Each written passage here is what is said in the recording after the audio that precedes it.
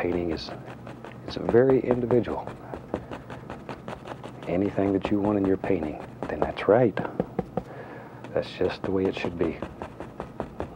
Because we each see nature through different eyes. And your painting should reflect what you see. Not what somebody else tells you is right, but what you feel is right. What you see with your own eyes, what you feel with your own heart.